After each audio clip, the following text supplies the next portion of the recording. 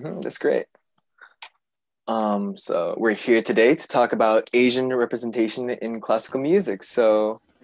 I'll introduce myself first. My name is Brian Tong. I'm a junior at the Bronx High School of Science, and I don't necessarily dabble in music. I used to, but I would call myself more as a performer uh, as in acting and dancing in those different forms of art. And I've been doing it for a lot of my life. So yeah. Hi, I'm Rosanna Gao. I am from Long Island, New York, and I attend Great Neck South High School. I'm really involved in musical theater and the arts, and I actually sing as well and play piano. So I do have special interest with music and chamber music, and I attend choir. I did All County, which is like a choir festival where I live, and I'm really excited that you guys are here with us today. So you guys can introduce yourselves now. All right, hey everyone, and thank you too. I first of all, I just want to say thanks for having us, and I Of think it's course. really cool that you guys are doing this. I wish I had this kind of drive and foresight when I was your age to engage and start these conversations. So thank you. My name is Ace Gangoso. I was born in Little Rock, Arkansas. My parents were immigrants from the Philippines. They sort of came over to the States for work in the 70s and the 80s. Once they got settled, surprise, here I came. Sort of grew up um, not in an extremely musical family, definitely a family that appreciated music. Um, Definitely had different interests as a student. I remember I had the choice between science and arts magnet, and I switched. I don't remember making this decision, but apparently I did, and surprised the heck out of my parents when I chose arts magnet once I went into middle or high school. And got some great opportunities. It happened to be I happened to go to an arts magnet high school, which is where I really fell in love with music and theater. Continued to study it in college, and just kept going. It was sort of the thing to do to go to grad school to continue voice study. So I studied. I got my master's in voice performance at Northwestern, and I'm still in the Chicago area today, singing with a few groups all around town, with Jared in a couple of those instances too. So I think that's a great segue. Hey, Jared. Hey, everybody. Echoing what Ace said, I'm so happy to be here and jealous of your guys' drive and drive to take action and be able to start this conversation. My parents are also from the Philippines. I was born technically in Clinton, Iowa, of all places. But I spent most of my formative years in the Chicagoland area, growing up in the suburbs, and went to DePaul University for voice performance. And I've been performing ever since I graduated from my undergrad. So no masters for me. It's an interesting journey to my love of classical music, just because my mom's side has a lot of professional classical musicians, including my one uncle who was the winner of the first Pavarotti competition in America.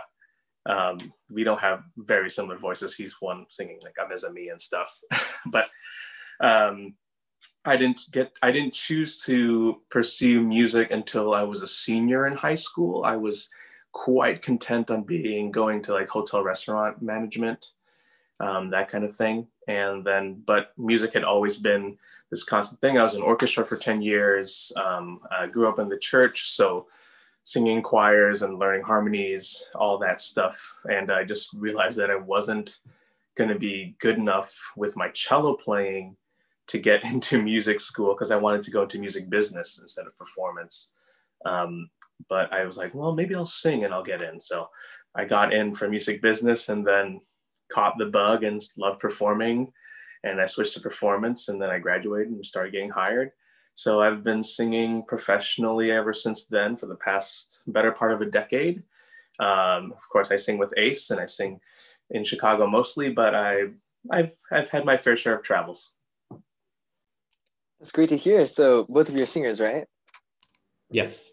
So well, you guys, I haven't, I still haven't decided. I'm still in the middle of like figuring out my life out, and I'm like you, Ace.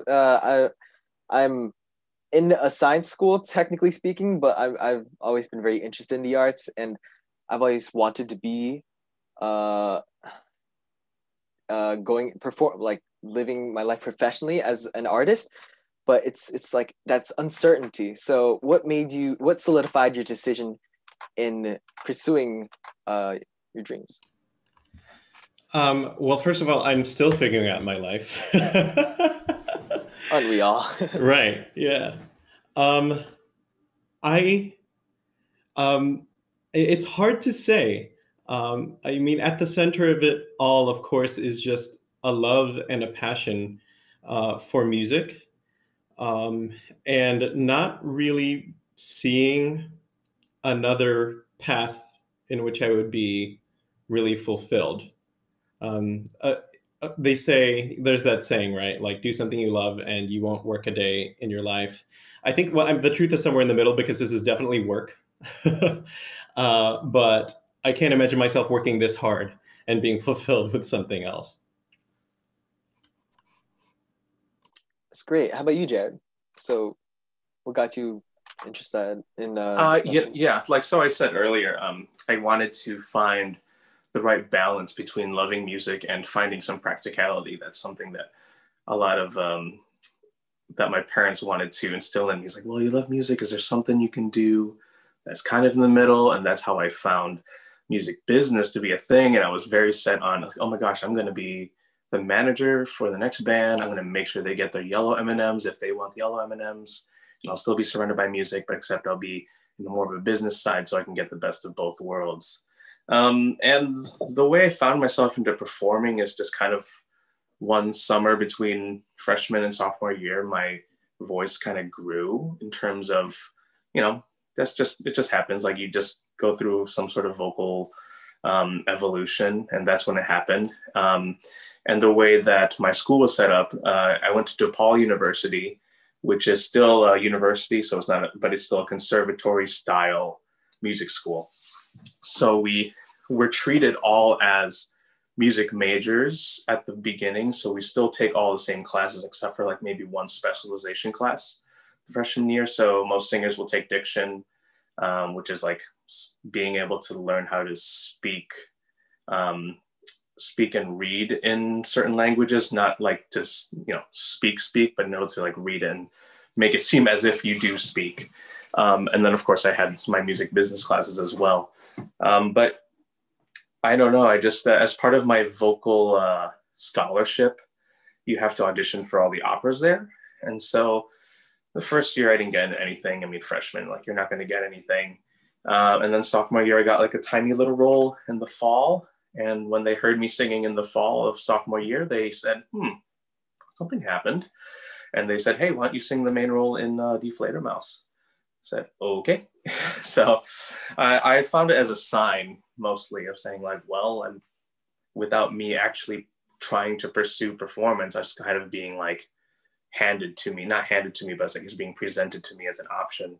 And I have been extremely fortunate to have the support of my family and parents to kind of chase my dreams. There wasn't very much give when I said, I think I'm switching to performance. There was kind of just are you sure?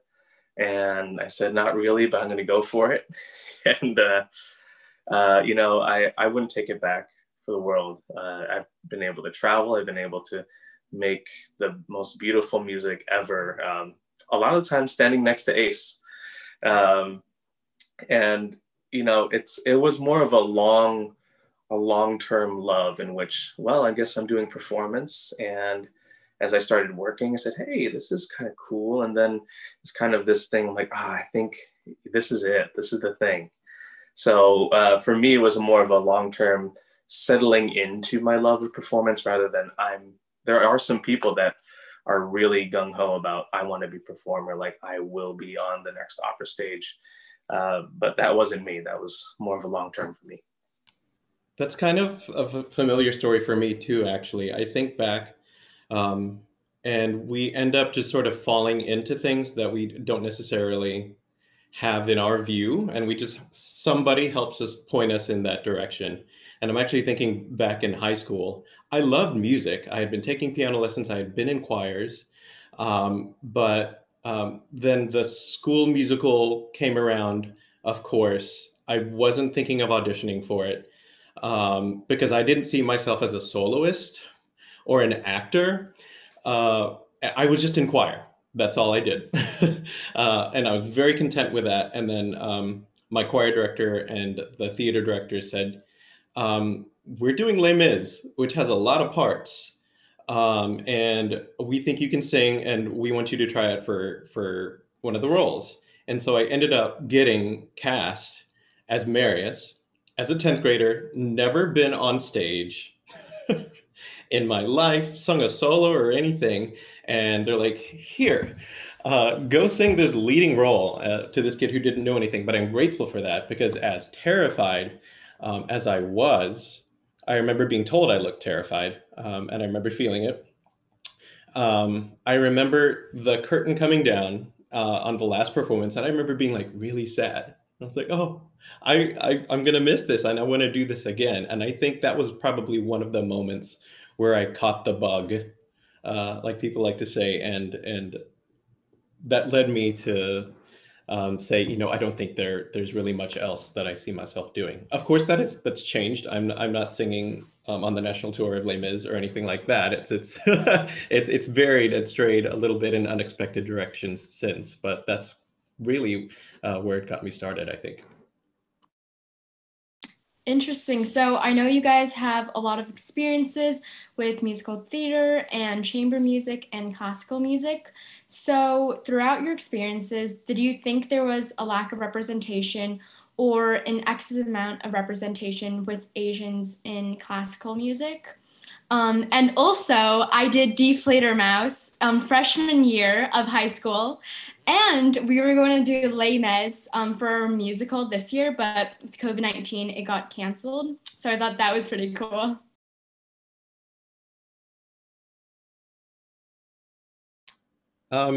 As far as representation, I think I shouldn't speak for all Asians, but so I'll speak for myself.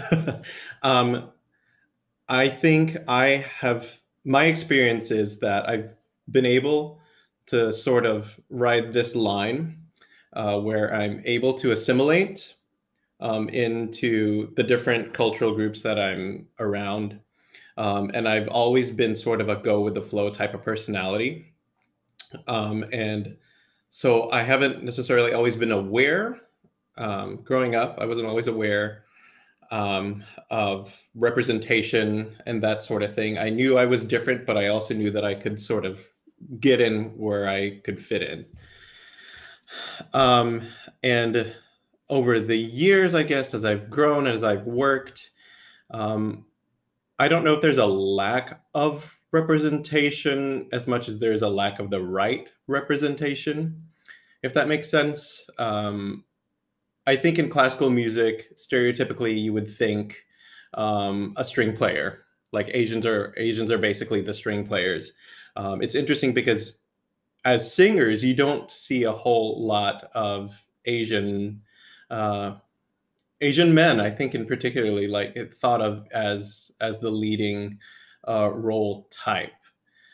So I think there is a niche of representation, but of course, we're capable of more than just playing string instruments, and I think it could be much broader for sure. Yeah, well said, Ace. I'm kind of in the same boat. I was extremely lucky to not really experience that kind of, I would say, discrimination growing up. I mean, in the white-ish Chicago suburbs, I mean, I was definitely one of the very few people of color but it was never really a thing. Was never called a racial slur until, I don't know, I think it was like a vacation with my family to like probably like North or South Carolina. And I just remember a tour guide calling us Orientals. And, you know, of all things to be called, it's kind of something like that's kind of weird. That's a really old term to be using. It's not, doesn't really make sense. And the way my parents describe it is like, oh, that's just what they call Asians when they can't find the word Asian.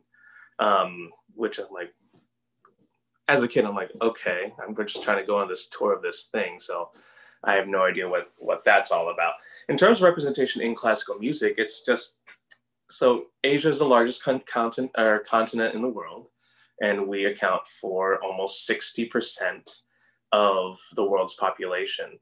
So, you know, by that account, we should be the majority in everything just because there's just so many of us.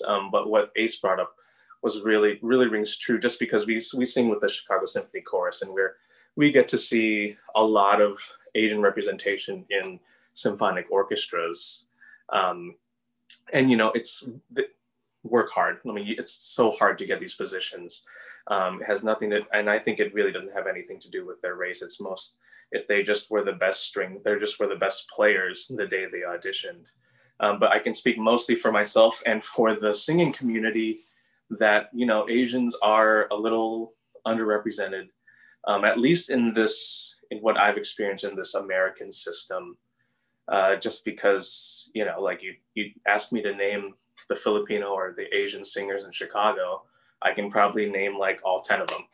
You know, it's sad, and it's this like kind of nice moment when you walk in and I see Ace, or I see Jeff Agpalo, or I see whoever else, and like, oh, good, nice, cool, I have someone with me. And it's also, my sister brought this up the other day, in which how I feel about classical music in general being this Eurocentric based model in which we're performing works by Europeans and white folks all the time. And like, that's the Brahms, that's Verdi, that's Mozart, you know, and we haven't been able to lift up the voices of Asian composers and Black composers and Latin American composers and all other composers that need their voice to be heard, because they have just as beautiful music. It's just, for some reason, we haven't been able to find a way to perform them and to find a way to give them their due, so to say.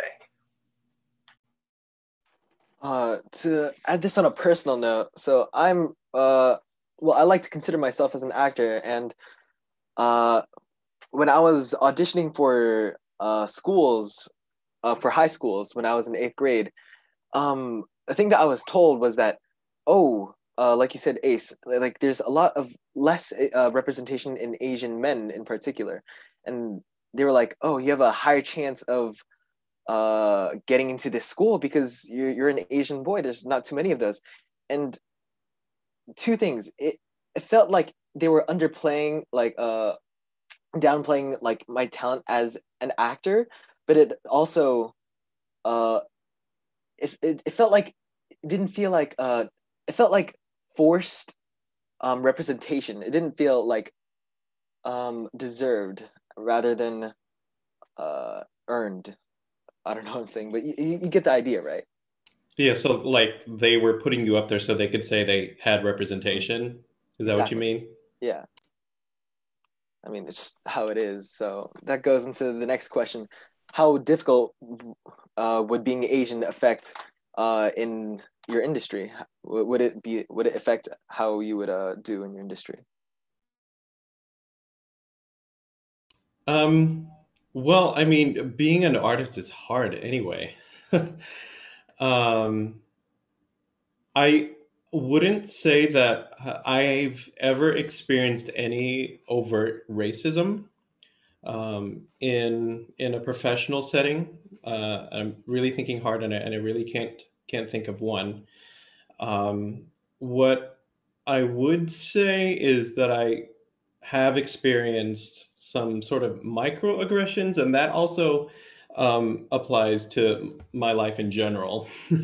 I think we can all sympathize with that. And the biggest one is not actually what anyone has ever said or done necessarily to me. It's this feeling of being in a room and being overlooked. I just think of in social settings, especially if I'm in social circles that are predominantly white, just getting in the conversation um, can be a task, and I just get this feeling of invisibility sometimes, and if that's what my experience is in life in general, then I have no reason to believe that really that behavior and that kind of interaction would be different in professional settings as well. I know that um, in auditioning and also working with the colleagues with whom you have auditioned with. I'm trying to find a good way to say this. It's like you know what you have to offer, and you know the skill level of others in the group, and you wonder why you haven't gotten that promotion. And it's instances like that. I've never been said you don't look the part, or anything like that. But then again, I haven't done a whole lot of theater on my own. I'm willing to bet that I would come across that at some point. I watched your episode. What was it, last week? That was mostly actors, and yeah, that was a really cool conversation to hear as well. So yes, I'm glad that I haven't experienced anything overt, but there is that sort of like othering sense of being othered that you just sort of sense and feel, and you know it's there. Yeah, Ace, that was on the nose. In terms of, it's more of a culmination of microaggressions rather than big big swinging hits of I guess what's the opposite of microaggressions. Um, in when we think about the classical music genre, especially singing, the music is usually put to the forefront in terms of like if he looks like this, or he's this tall or this big. It doesn't really, it shouldn't, I won't say it doesn't, I'll say it shouldn't really matter as long as the music and his voice is great, or his playing is great, his technique is great. Music is supposed to be the thing that transcends all that. Of course, in singing very specifically, it can be, I've experienced it maybe one time. I won't name the company, but I remember not getting cast or being cast in something smaller because they said, like, well, you're going to be too short. You're going to be too short for the leading lady. I mean, I'm 5'8". That's not like short. Like the person singing who would have been singing opposite of me would have been like, I don't know, 5'9" with heels, which I'm like, okay. And then, I've heard of other colleagues just saying like, yeah, it's kind of weird having an Asian lead in this opera because he's supposed to be doing this, like you should be doing. And Ace and I know a Filipino tenor in Chicago that like exclusively does these character roles.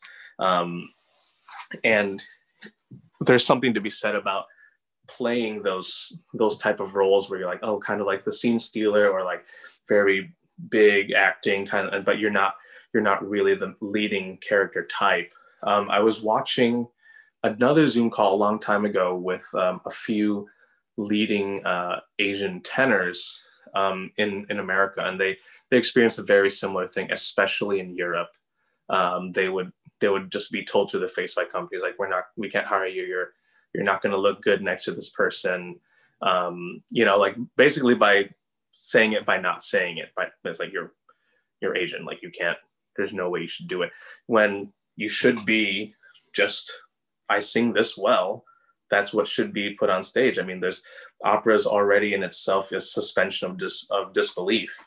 So like what's there not to believe? If, like, of course there's not real thing as a magic flute, you know.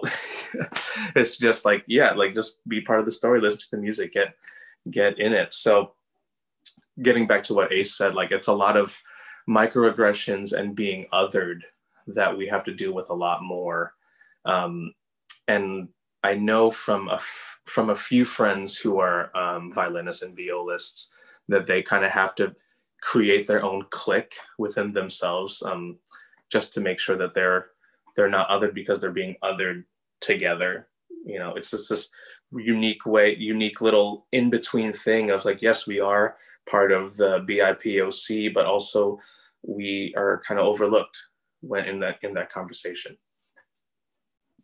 Yeah, I feel like it's a very gray area, because I know that I've done like choir and musical theater a lot, and I've been getting cast as like the lead. Who I played Sophie in Mamma Mia, and she's like white and I'm Asian.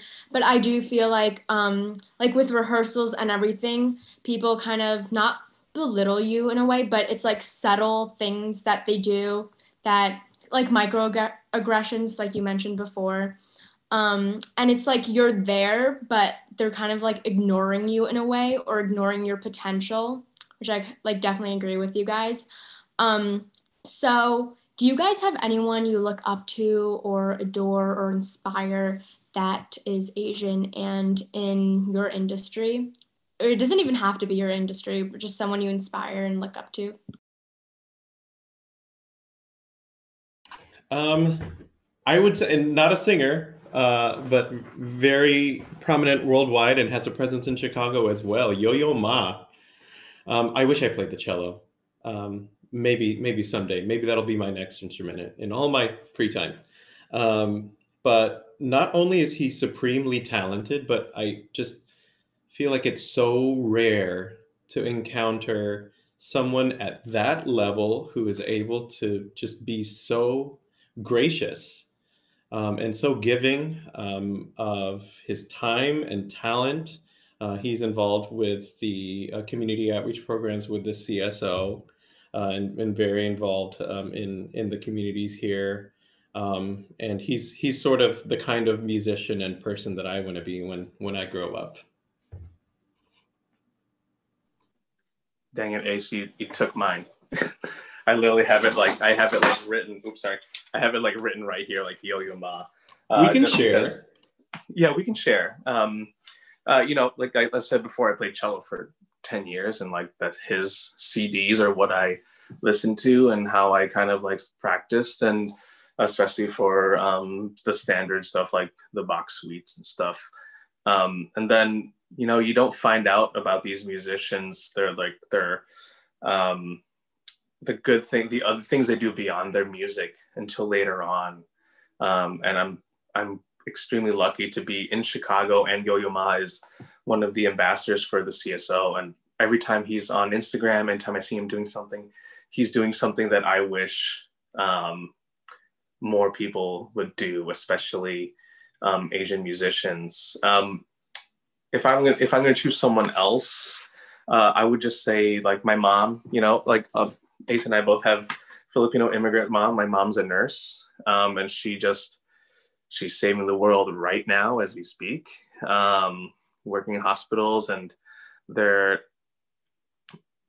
you know, the Asians, at least Filipinos specifically, they're so loving, and they want you to succeed in whatever you're doing, no matter what you end up doing, engineering or being a nurse or being a doctor or whatever. I have my whole mom's family has a bunch of classical musicians, and they all go to each other's things, no matter if it's let's say a community concert of something, or if it's a 5-hour performance of Wagner opera. And I remember my mom and dad had just came back from the Philippines for a trip. And I said, hey, it's like the closing night of this opera. And it's my first season at Lyric Opera of Chicago in their chorus.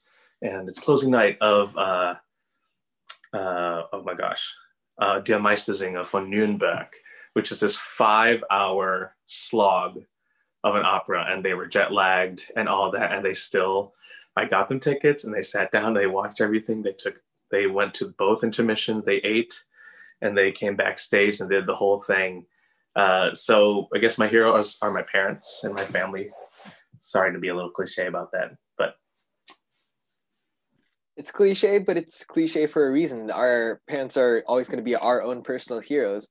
How I got into a lot of things, even my parents, I remember my parents used to dance like leisurely all the time. And I would, as a little kid, I would cling onto their legs as they would spin around. And it was how I actually got into dancing. And they put in all their effort for me to be, to support me, which I'm not sure, it's like your parents seem very supportive.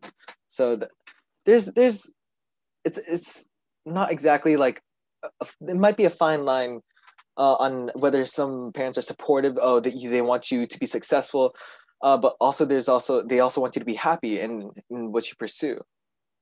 Um, Yeah, I agree with Brian. I mean, I'm Chinese American, so my parents have been very supporting in anything I do and everything I do. But I know with like Asian parents, they are stereotyped as like tiger parents. So they're like, you have to be a doctor, you have to be a lawyer, you know? So I feel like I know a lot of my friends who do theater or like choir and stuff like that. They do have parents that are like, oh, it's a difficult industry to be in. And if you're an Asian, it might be even harder. So it's like financial stability and stuff like that. And I know with like COVID, it's been like really difficult for the arts industry. But for me, I'm really thankful that my parents have been supportive. Um, I know Brian's parents have been very supportive in everything he does. And Brian, do you want to ask the next question? yeah, of course. So as Rosanna was mentioning, COVID-19 is like affecting all of us. And as an artist, how would that affect you in your life? I will first say that I am very fortunate, and in that I have not been affected to to the degree that many of my colleagues have. I'm lucky to have a full-time job as a music director for a church in Evanston, St. Nicholas. I'm actually here in my office right now, and they have been very gracious, as have uh, the many of the other arts organizations that I'm a part of have mostly paid out at least portions of the contracts, and also tried to be creative and find ways to keep us engaged with our audiences and keep giving us work. So just like many other organizations worldwide right now, there's a lot of virtual content. One of the groups I'm in, Chicago Acapella, is doing a virtual subscription package that includes virtual choir things, but also podcasts, educational things, and they're giving us opportunities to do that. Or another group I'm in, Fourth Coast Ensemble, it's a vocal chamber quartet, is in the process of rolling out this digital concert hall type deal. So I'm lucky, I'm fortunate to be in circles that want to rise to the occasion and aren't just are focused on not only surviving but really thriving. So, but I know the reality is that many are struggling, and I'm thankful to you guys and everyone and everyone who's doing this to bring attention to that, because there also unfortunately isn't a whole lot of solidarity within classical music spheres, I feel, because there's just such a disparity. There's the stars at the top, and then there's like all of us sort of right here, working in the middle, and sort of on that same theme that I talked about. It's not necessarily just Asian Americans, but just this feeling of being overlooked that is a theme here that we have to find solidarity where we can, and get people's attention and start to make those changes.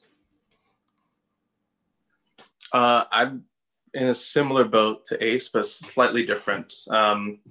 So I don't have a full-time job. I've been fully freelance since I've graduated, but it's this like weird hybrid type of freelance because I sing with three AGMA contracts in Chicago. AGMA, the American Guild for Musical Artists, is the union for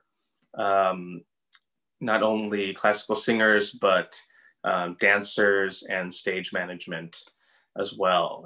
So I sing with the Lyric Opera of Chicago in their chorus, in their core supplementary. And I sing with the Chicago Symphony Chorus, and I sing with the Grant Park chorus as well. And so I remember all three of them actually decided to pay out a portion of what they were committed to, which was extremely helpful in the beginning. I remember just scrambling and, taking a look at my accounts and figuring out like, okay, do I need to get a subletter? Do I need to, what do I need to do? And I ended up kind of living at my parents' place as we kind of figured it out, just because it was in the suburbs. And I kept my apartment because I wanted to be like, well, I still have my place in the city if whenever things go back in 3 weeks. So there's always that. But I've been extremely lucky just because just long term, my parents gave me a great sense of financing in terms of like, okay, make sure you save money, make sure you have a Roth IRA, make sure so I had like all those very adulting type of things like ready for kind of this exact moment, and especially with the payouts and everything. And for a good solid month and a half, I was just like scouring the internet for any arts relief programs. There were like a few grants out there.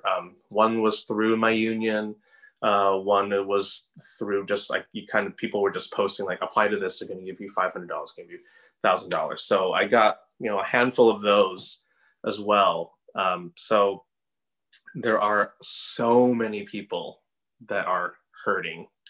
And I know a few of them, and they've had to change careers, try to become a real estate agent, or they went back to school. And just because they're like, well, I can't hover. I can't do nothing and wait for this back open. So the music world has lost a lot of talent because of this, just because there's no way. It was such a fragile, I won't say existence. It was something that was always in flux. I've considered myself extremely lucky just because I had 3 big contracts that I could basically depend on for the bulk of my income, and then freelance the rest and be totally fine and be able to have savings and be able to contribute to my retirement plan and all that. But, for others, it's just been really hard. So yeah, I've been extremely lucky, and we are almost on the other side of this, but we just gotta stay home. Yeah, I know a lot of arts venues have also closed, and now they're not going to open anymore. Also, speaking of COVID, one of our partners, they're called Be an Arts Hero, and they're trying to get the Dawn Act passed, and that Dawn Act gives $43 billion for arts workers. So if you guys wanted to check that out, link in description box. And why do you think it's important to diversify the arts and classical music? It's a big question. I think just on a very base level, we want everybody to be able to see themselves represented, reflected in that way. When you turn on the TV, go to the theater, and all of the actors on the stage, if none of them look like you, then it sort of sends the subliminal message that you don't have a place at the table. And we don't want to be in a position where we're dependent on that, but at the same time, um, if that's all our if that's our only experience, then it sort of diminishes our own self-worth, and it can really a lot of artist types have this imposter syndrome anyway, where they don't even feel they're worthy. But um, yes, I think just showing, and artists are supposedly the ones who are supposed to lead the way in this, and saying art is music is a universal language, and it brings people together. And I think it really is about, at the end of the day, living up to that. If it is really universal, then it should look that way. I mean, harken back to the statistics of it all. The Asians make up 60% of the world's population. You go into any major city, you hop on the train, you're going to see a wide range of people on that train. You walking down the street, you see the faces of the community, and then you go onto television and you go to a concert, and then where are they? And it's not like they're not trying to get the job. There are plenty of colleagues of mine that I've been chosen over them, and they've always been looked over. There are just, I don't want to say less talented or less qualified white people that are in the industry now that are working much more than their BIPOC counterparts. And at this point, you kind of have to force the issue, and in order to gain the correct representation of what the community is to be reflected on stage. Right now, I applied to a fellowship in St. Louis for arts administrators, to people who are considering a transition to be in arts administration. And the big thing was that it was looking exclusively for people of color. And it's this fine line of saying we highly encourage people of color to apply, as opposed to like, we will be hiring people of color.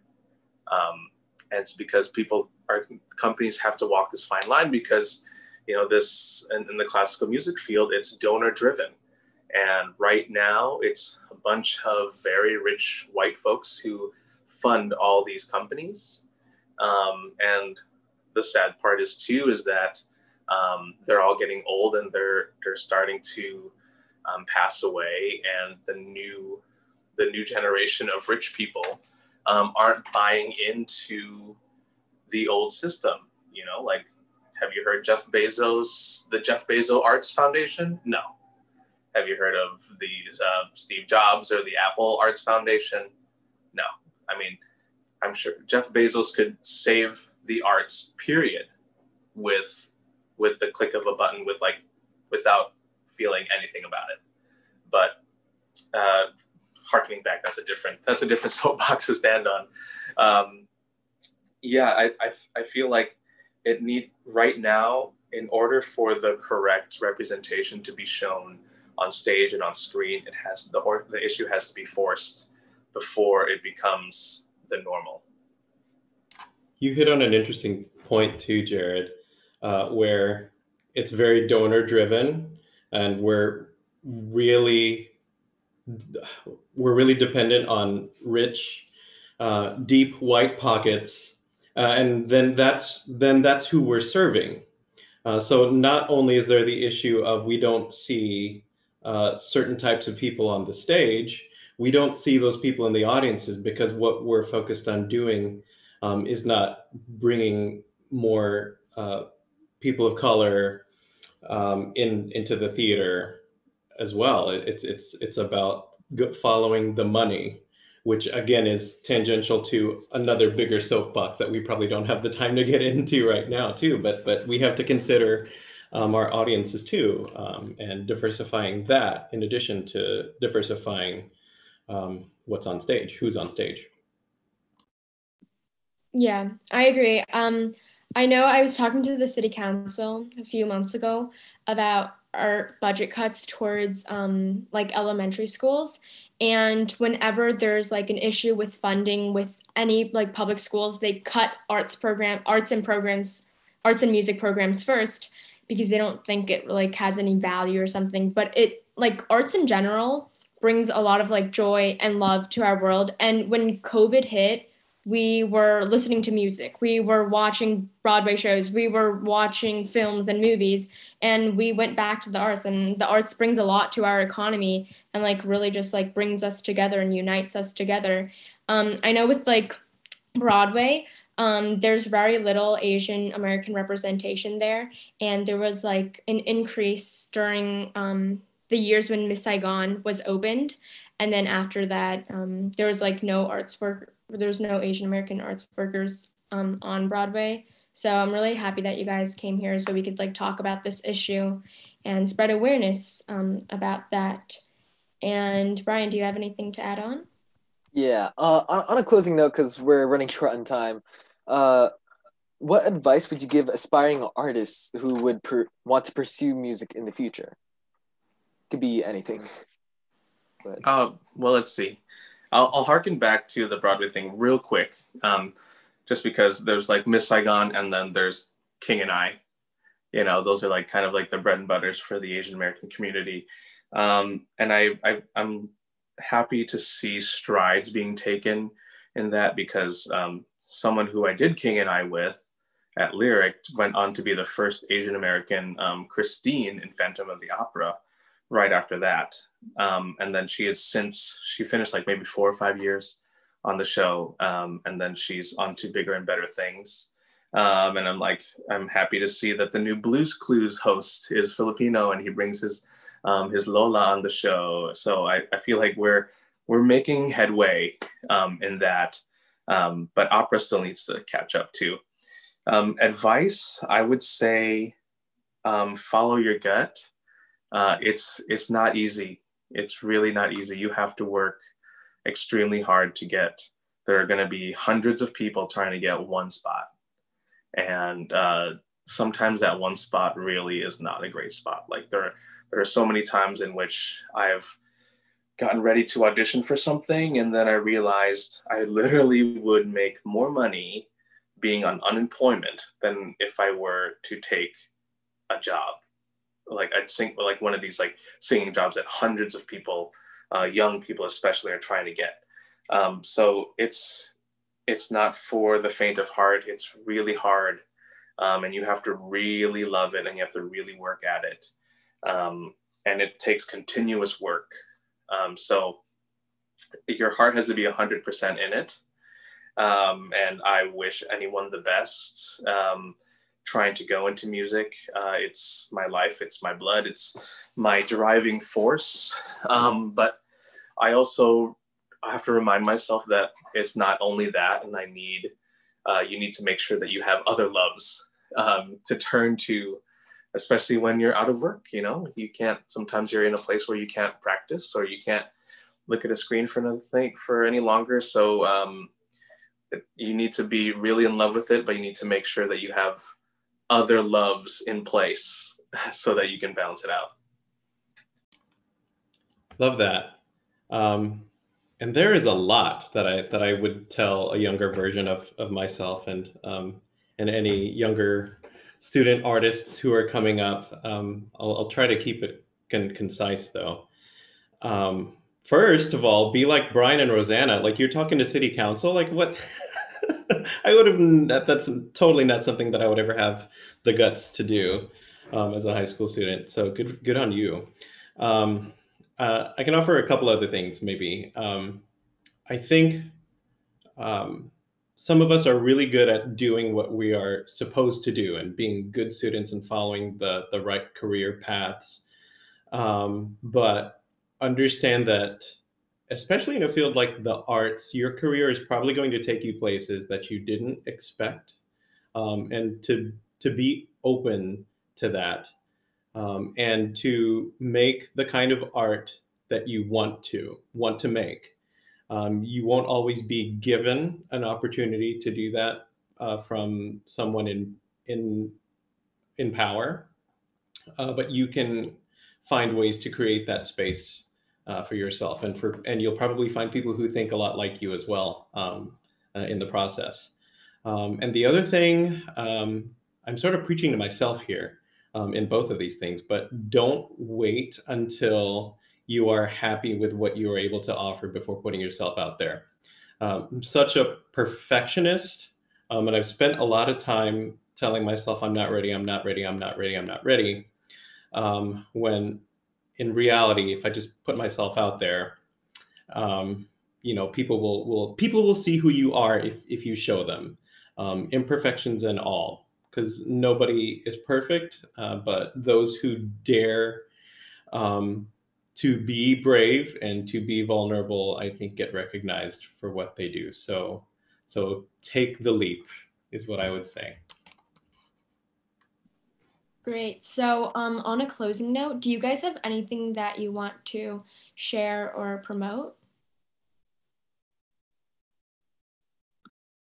Let's see. Oh my gosh. Yes, I would say I'm currently contracted to be in Chicago Opera Theater's production of Il Postino, which they'll be live streaming in the middle of, or the end of April. So I believe that's still a go. They're currently, I think right now they're doing an online live performance of a Rimsky-Korsakov thing right now. So Chicago Opera Theater is really doing some innovative digital content, which I'm really proud of them, and I'm really proud to be associated with them on that. I would have promoted the other contracts I had ready going for me, but that's the only thing I have on the horizon for now. But if anybody has any spare time, they can check out my website at jaredvsguerra.com. And I sort of gave my a couple of my groups a shout out already: Chicago Acapella and Fourth Coast Ensemble. One of the silver linings throughout all this is by moving virtual, we're able to reach audiences just beyond the Chicago area, and folks like my parents and my friends from all over have been able to tune in, through the various events. So. Fourth Coast Ensemble, Chicago Capella, check us out. So yeah, thank you for being here with us today. It was really interesting to hear what you had to say. Yeah, so the things that you promoted, we'll link it down in the description if anyone's interested. Thank you guys so much for being here. I personally had a really great time. And Ryan, do you have anything else to add? No, that's it. It was nice meeting you two. Likewise. Likewise. More power to you both. Good luck. Thank you.